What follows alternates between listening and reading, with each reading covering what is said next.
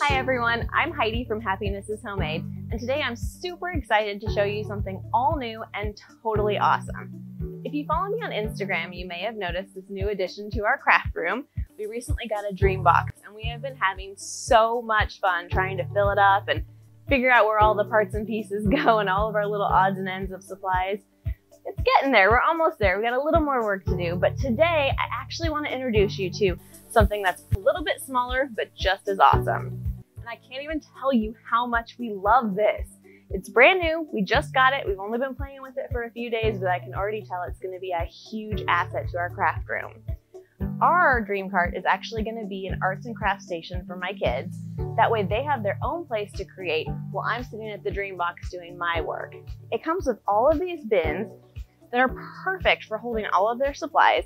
These shallow bins are perfect for paper. It actually fits 12 by 12 scrapbook paper perfectly, but it's great for construction paper and drawing paper as well. The shallow bins are also great for paints and all kinds of other supplies.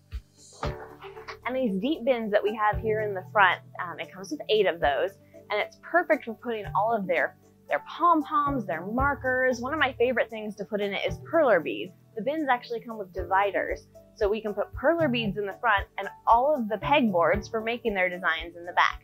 And the best part is all of the bins are interchangeable with the ones that are in my DreamBox, so we can swap them out depending on the project that we're making. And I'm super excited to see all of the things that my family is going to create with our DreamCart and DreamBox combination.